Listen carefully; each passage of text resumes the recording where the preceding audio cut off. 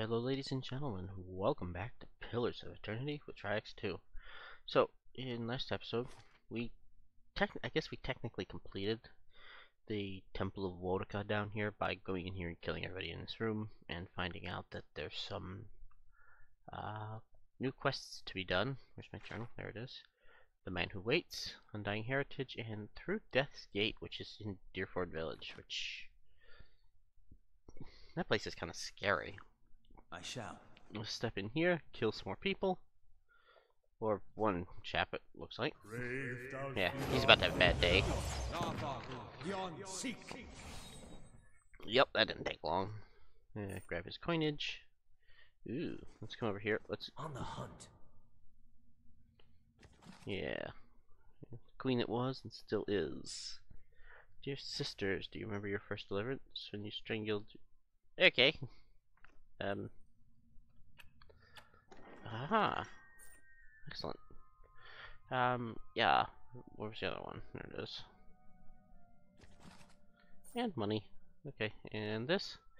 The book lies in the table. This page is filled with some kind of unintelligible cryptography. Okay. Well, I guess that wasn't much of a remainder then. Let's go see if these stairs lead anywhere. Buy balloon to add it to the stash. I think that with that we could actually yeah, because we got vessel. Oh, okay, we don't have any moonstone. Cool. Right, so we got some binding copper, which is nice because we were missing that for the enchanting. Either that or it was moonstone we were missing, and I'm just not sure where to find that. So let's head up these stairs and see what enemies there are that we can deal with.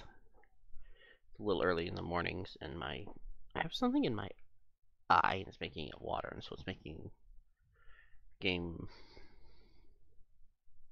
hard to play because my eye keeps wanting to close to get whatever it is out. So that's why I seem to be...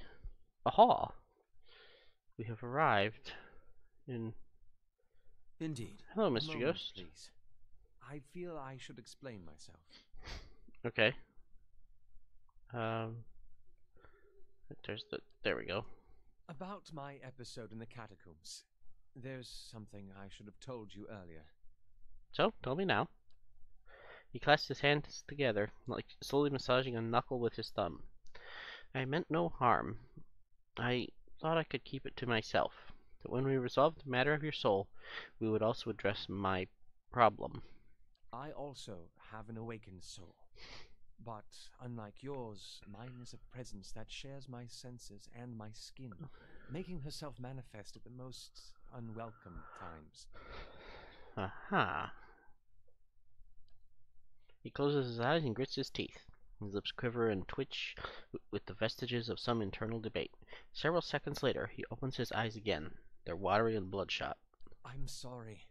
I've tried to learn to control Isilmir.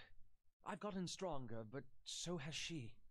Tell me about Isilmir. Artless, uncouth, a creature of rash impulses and feeble faculties. She wags her impertinent tongue when she should listen. Aye, this one's fit to boil. Hard to get this gaff over anything tisn't to do with books and spell speak. It's funny because it's the same voice actor. He grimaces, running his hands through his hair. I have none of her memories. Barath spared me that much. But her coarse manner and intolerable hile-speak suggests a provincial from a very, very long time ago. She tends to surface a hair's breadth from conflict, when the fuse is burned down and teeth are on edge. And when she shows up, she doesn't stop to gauge the situation. She just acts.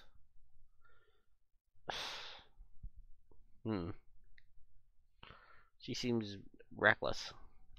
That's it exactly. You recall the way she goaded those villagers in Gilded Vale? She doesn't think, and she doesn't back down. And trying to express that has been my problem for years. Why didn't you say something sooner? I learned to keep her a secret a very long time ago.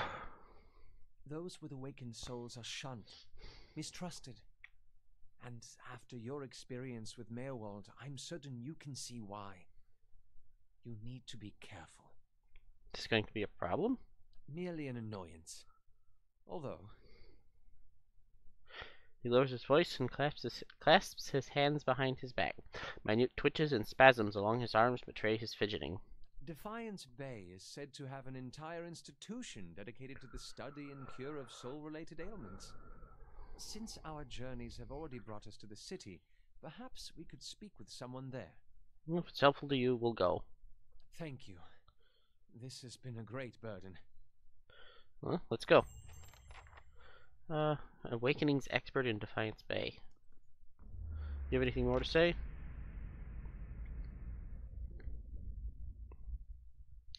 Okay, I guess not. Well, he has more to say, but I'm not interested in it. Excuse me, hiccup there. Hunter's Gift, Violent Embassy, Duckle Palace, Brackenbury. I have a feeling that what he's talking about is the Copper Lane, or the guys in the Dunrid Row. That was it. So let's go see if let's go see if they're even open, and see about having a word with them.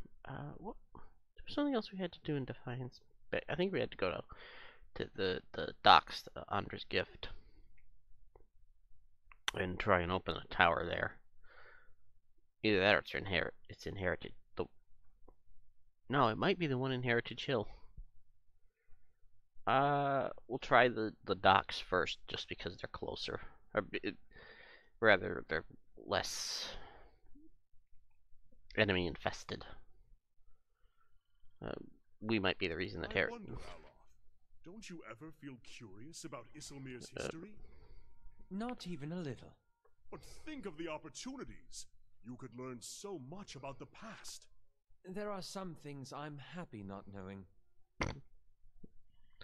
I'll kind of grant him that one. Those catacombs, Scrivener's dormitory, First Nick's house, Goose and Fox. House. Okay. Right. This is the wrong place, and I don't remember where. Maybe it's Brackenbury that it's in, and not Copper Lane. It's been a little bit since I was there, and actually it's been about a month now that I'm thinking about it. So I don't know this game nearly well enough to be able to remember exactly where things are. I hope they didn't bump the... Right. My headphone check is sometimes finicky, and that's occasionally why I get Hadrid House. Here we go. This is what we needed. Excuse me a moment.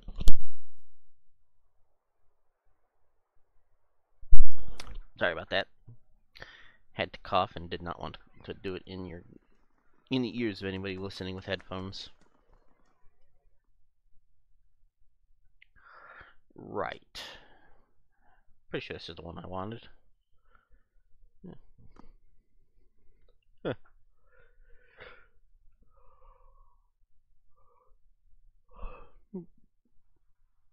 Yep, this is what I wanted.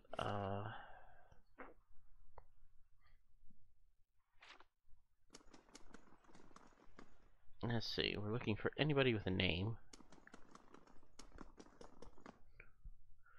How about you? How do you do? You looks as though you could use some help. Not at liberty to discuss my work, unfortunately. Civilian would need confidence of Lady Webb before I could share. Okay.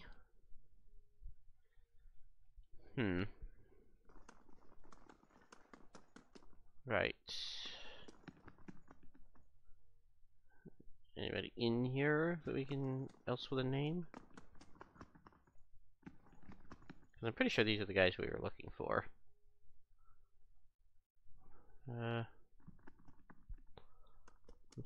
Everybody sprint over this way. Right.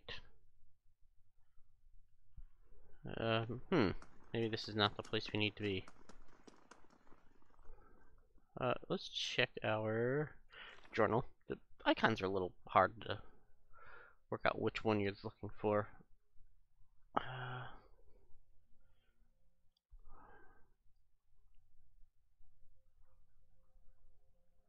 Okay. I'm not exactly sure that there's a... I may have to look this one up. I don't recall hearing any of the in-game rumors talking about it, but...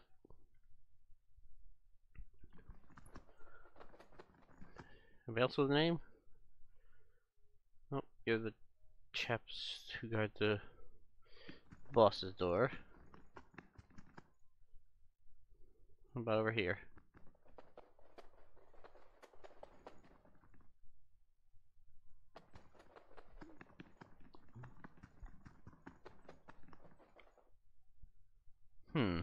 Alright. I kinda like watching everybody run around the room. Alright, well let's head to Andra's gift and see if the tower that I need to be able to get into is there. Need something? No, I'm here. need everybody to get over the door, please. Because you must gather a party before venturing forth.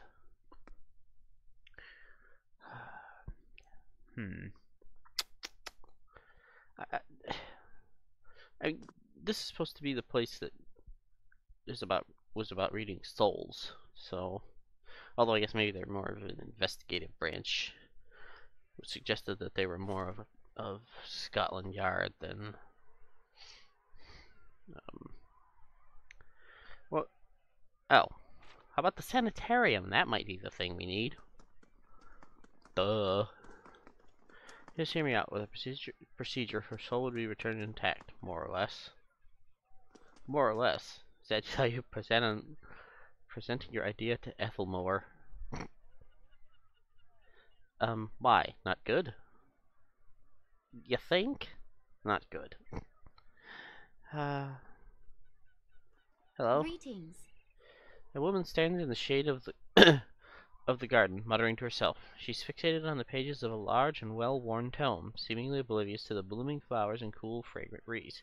She only looks up when your shadow crosses her page. Do you mind? I'm rather busy. What are you so busy with? She snaps her book shut. I'm studying soul attachment. We all know that souls move into people at birth and out of them at death, but we still have a lot of questions about what makes them stick, so to speak. What do you mean, making them stick? She brushes a stray lock from her forehead. Souls power bodies and give their tissues life, but only when they're firmly attached. It's separation that leads to a whole spate of soul-related ailments, including the Hollowborn. But if we understood how to reattach souls, we could end Widewind's legacy, maybe even conquer death. She scratches behind her ear. That's the theory, anyway. Unfortunately, I don't have all of the research I would need to put it into practice. What exactly do you need? There's a manuscript called the Theorems of Pangram. It contains research from Pangram's experiments on detached souls. The Hall of Revealed Mysteries is rumored to have a copy in the Elder Archives. Pangram's work is considered to be one of the more daring animancy texts, not something generally circulated among novices, nor is it easy to get hold of. I wonder if we might have a peek at it.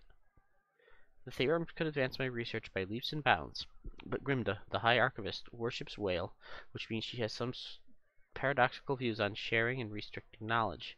And since she's not exactly a proponent of animancy, she tends to restrict the kinds of information that would be useful to me. Maybe she could be persuaded. You're welcome to try, but you wouldn't be the first. She sighs. Look at me, spilling my troubles. It's kind of you to listen, but I should really get back to my work. Anything else? Here, you'll never believe what I found. You, Lady of Lament, you really found it. Ned cradles the musty tomes like a newborn. I can't believe it. It really exists.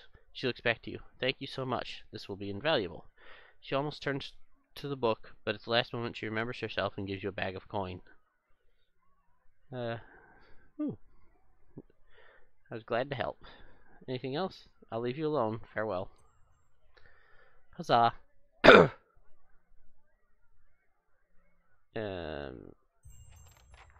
Okay. Awesome. I don't... Right. Anybody level up? Aha! Yes, we have leveled up. Huzzah. Now it's time to spend the remainder of the episode dithering over how to level up.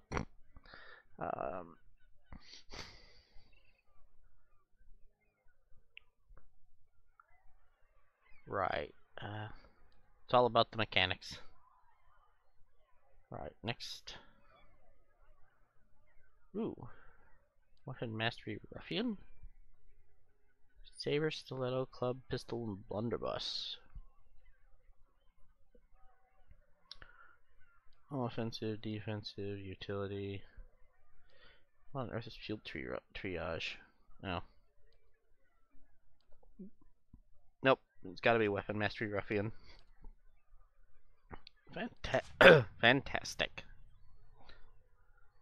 Okay, and Eater.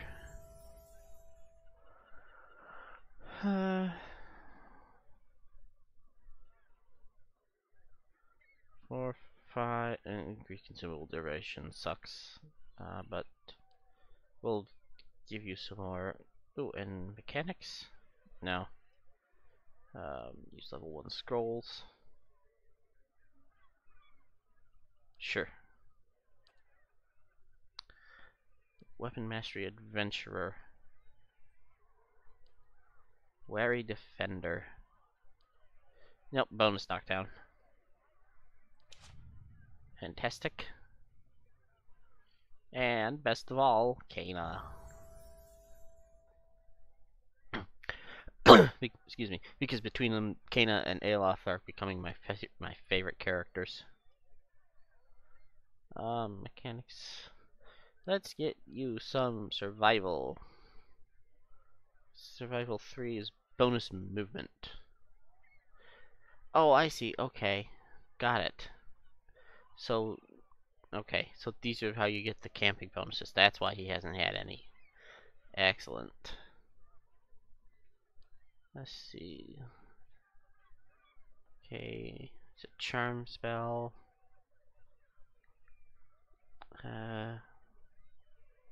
That could be useful. Brittany Darrett's Ghost Spake, I'll catch you, Ben Fiddled. Okay. That's Fear Spell. Ooh, summoning. 3 worms. Sound of his voice, the killer froze stiff. Paralyzes enemies in the area of effect. Felled by the axe or broken by the storm. So buff.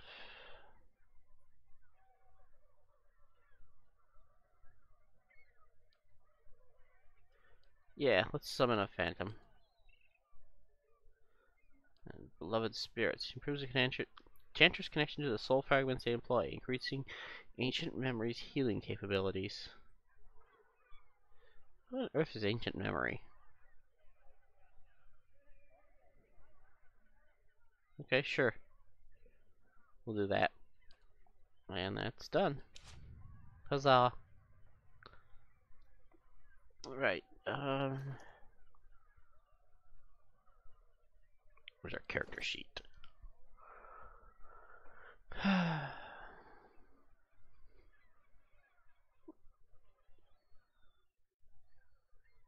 Right. Ancient memory, there we go. Passive, must be chanting. Speed average. Evokes primal energy, causing allies within range to benefit from constant endurance while the regeneration while the chanter is chanting. Oh, that's awesome. Only +1 every 3 levels after. Oh, awesome. Yeah, field triage. Gunner. And Beloved Spirits. So it also adds... Cool. I don't know if it adds the, I'm here. Hang on, what was... Kena? It's... Right. Most hit. Oh, okay, I've had the most hits. Eater's taken the most damage. And Haravis has been knocked out the most times. So Haravis is kind of a glass cannon, and yeah, lots of glass, very cannon. I've had the most hits, but Eater's killed the most things. Okay, and he's, oh my goodness, that's a lot of damage. Clock. Kill the silent. Huh. That's kind of awesome. Benevolent still okay. Huh. That's cool. Alright, let's head in here. See if we can find somebody who knows about soul illnesses. Which, given the people outside, I suspect is this place. And somebody in here. Although I'm suspecting that we will probably end up... Well, since the quest updated, this must be where we needed to go. Sanitarium guards. Whoa. Okay.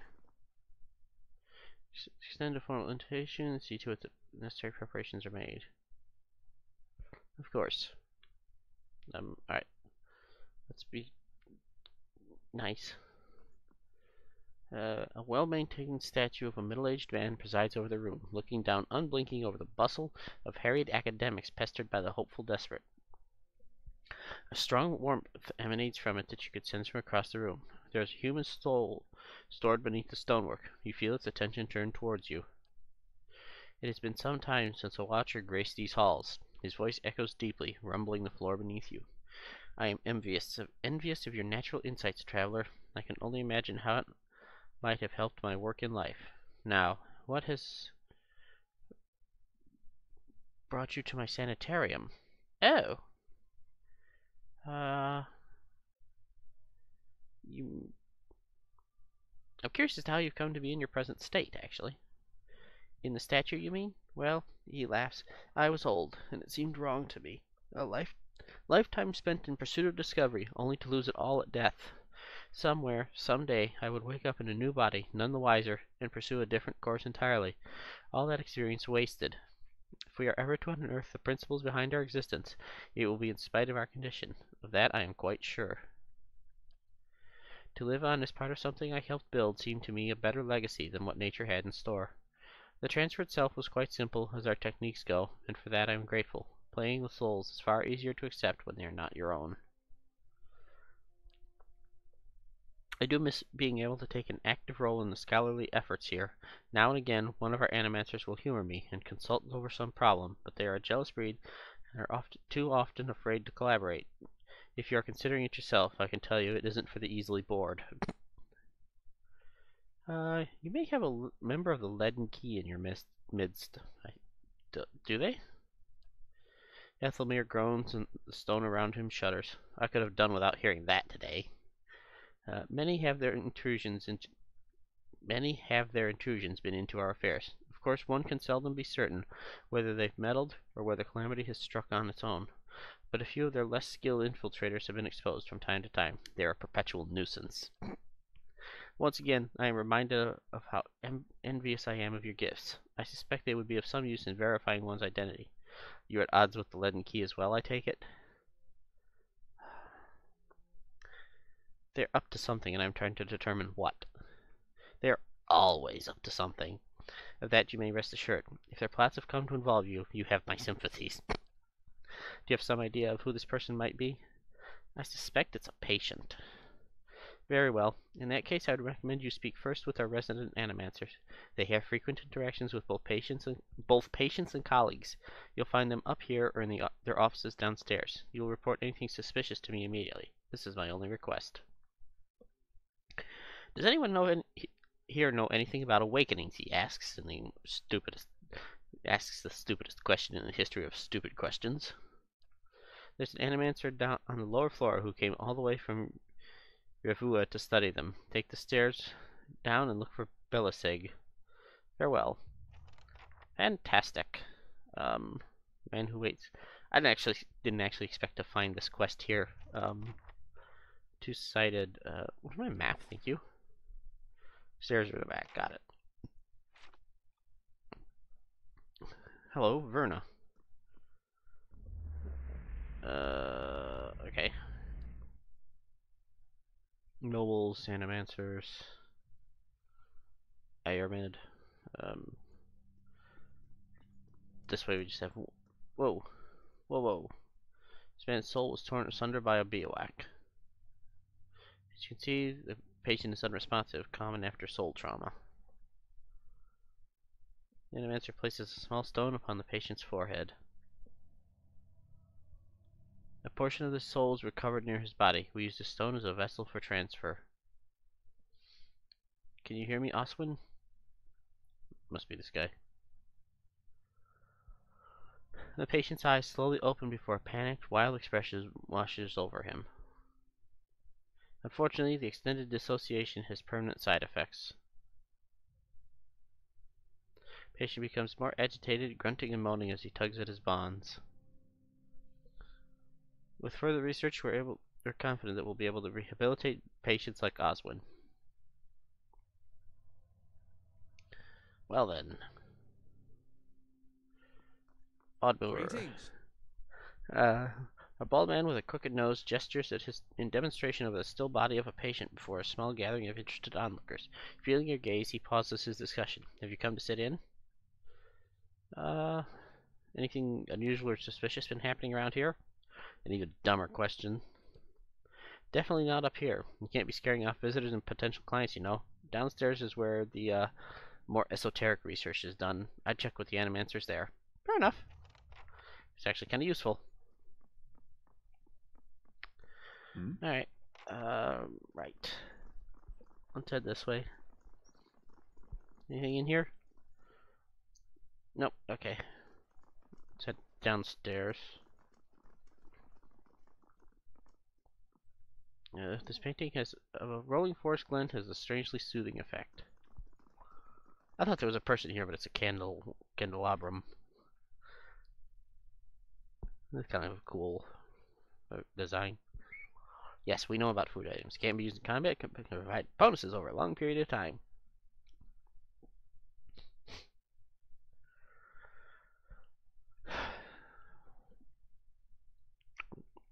Come on, hurry up. Right. So we're looking for Belisage, huh? Alright. Door number 1? Modred. Maybe later. We're gonna try and find Belisage before we run out of... Aha! Everybody into the room. Let's talk to the crazy soul person. Yep, Eater closed the door. Hello, Belisage. Hello, traveler. A woman paces back and forth, her feet crunching on the soft red carpet. She gestures and mumbles to herself, shaking her head as she pores over pages of notes. She almost walks into you. Nikosi, here I am, looking so hard for answers in my research that I do not see the kith standing in front of me. What can I do for you? I'm looking for an expert on awakenings. She laughs bitterly. Ach, that would be me. Though the lack of research subjects has made me more an expert in counting floorboards. I would like to transfer Animancy's success into buttressing pre-awakened souls to soothing those who are soothing those whose souls have already awakened. That's a difficult sentence. But I need subjects, and most of the patients here are too broken to produce reliable results. It is a tragedy to have come so far for nothing. You're in luck. I have a volunteer. Aloth, wait, what? She springs to the balls of her feet, beaming. Gillard, who is it? Aloth's lips curl into a frown. I don't know about this. She grins more broadly still. Don't be silly. The process is perfectly harmless. All you must do is stand in that cage. Right. I beg your pardon?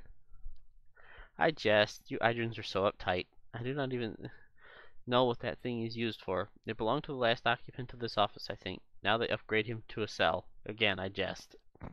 She rubs her hands together, getting down to business. So I need you to sit down here. She takes Aloth by the shoulders and steers him to the couch.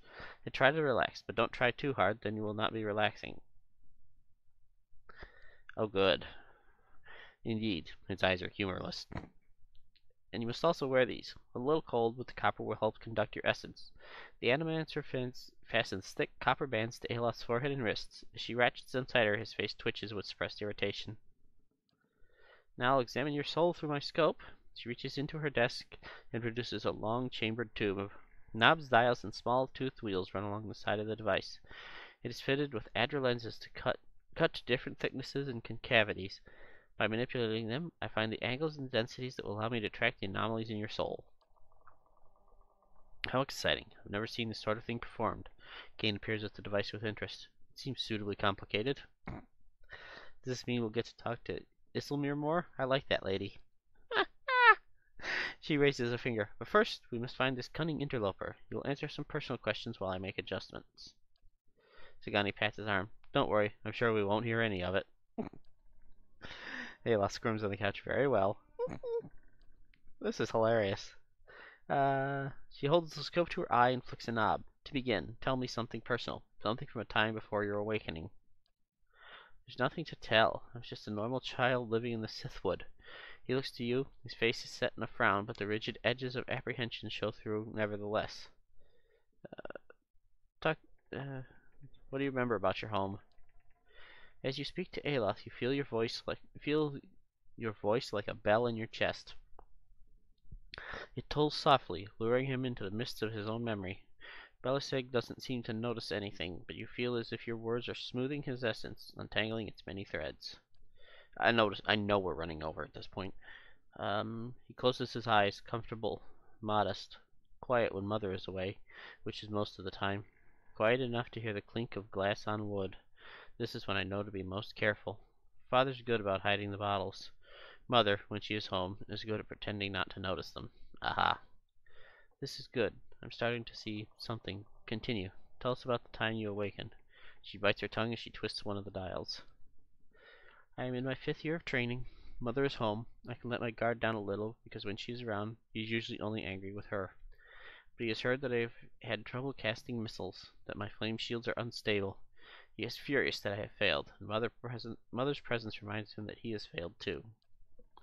His first blow takes me by surprise. One moment I am sweeping the kitchen, the next I am sprawled on the ground, stupidly looking at flecks of my blood on the tile. His boots, glistening with fresh polish, thud across the floor. He kicks me in the stomach, and I curl up to shield my vitals, but it's pointless. Protecting one thing only leaves something else exposed. Still huddled on the ground, I retreat as fast as I can. I retreat until the vision of the kitchen and my own trembling knees is nothing but a pinprick against the field of black. His jaw locks and his eyes twitch beneath their lids. Maricio. Belisig firmly cranks the knobs along her scope. He's hypnotized himself with this old memory. Gotta bring him out of it quickly. I almost have it.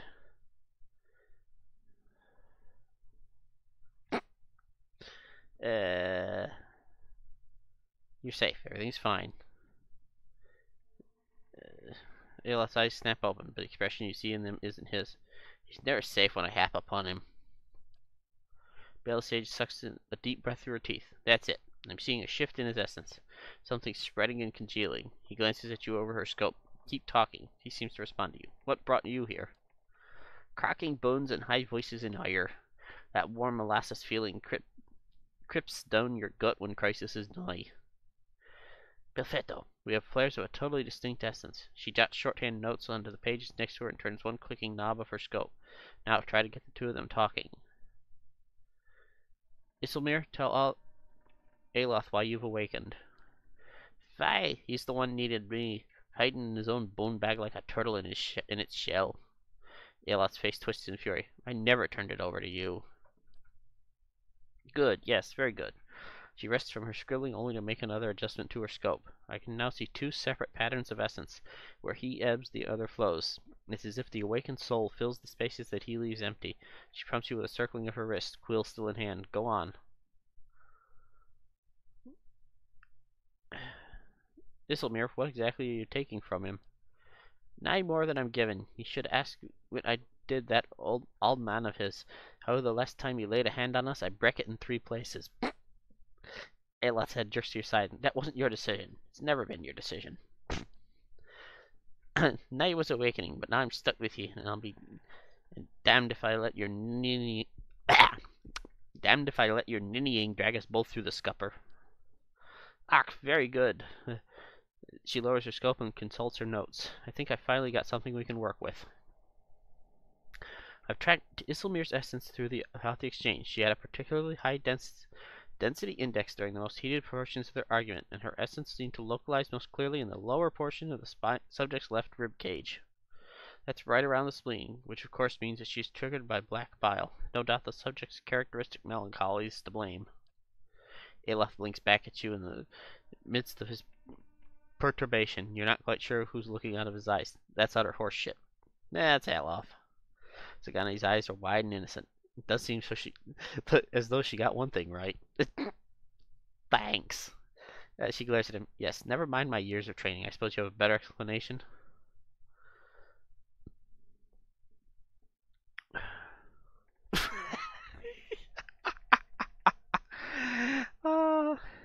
You're close. I think Isselmir's appearances are related to potential sources of trouble for Aloth.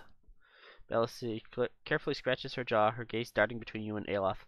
I suppose that could be true. She jots another note. I'll have to check this against other research. Aloth removes the copper bands. Well and good for you, but what does this mean for me?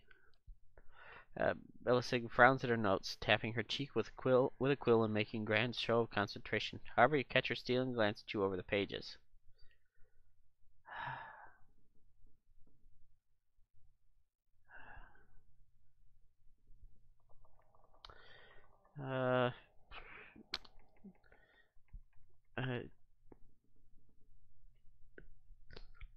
She did you a favor by dealing with your father, didn't she? I think she's trying to help you stand up for yourself.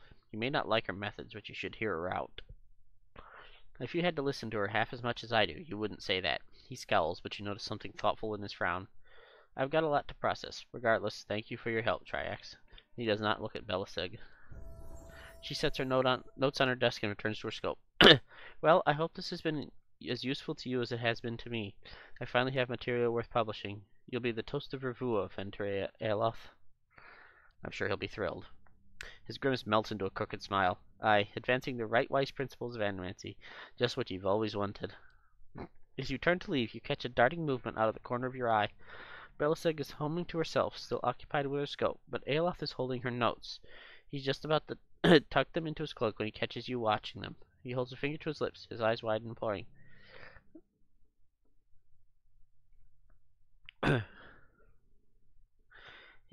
Please, I don't want my personal information published like this, especially not after her nonsense.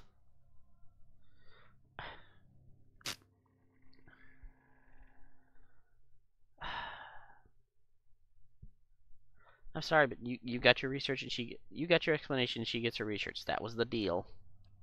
He slides the papers back onto the desk, giving you a rueful look. I'm nae gonna help you explain this one, scholar boy. Yay. And, Sagani is leveling up. Excellent.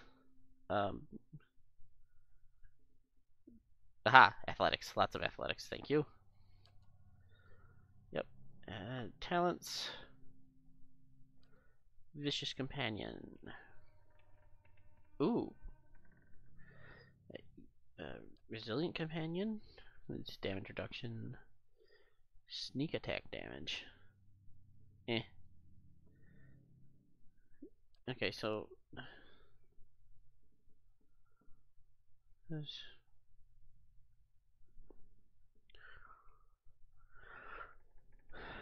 Right. I'm not sure how sneak attacks work.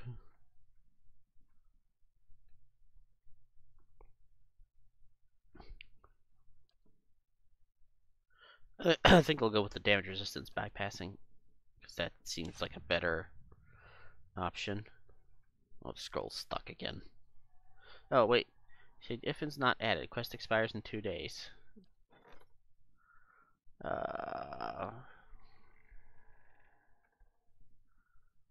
Okay.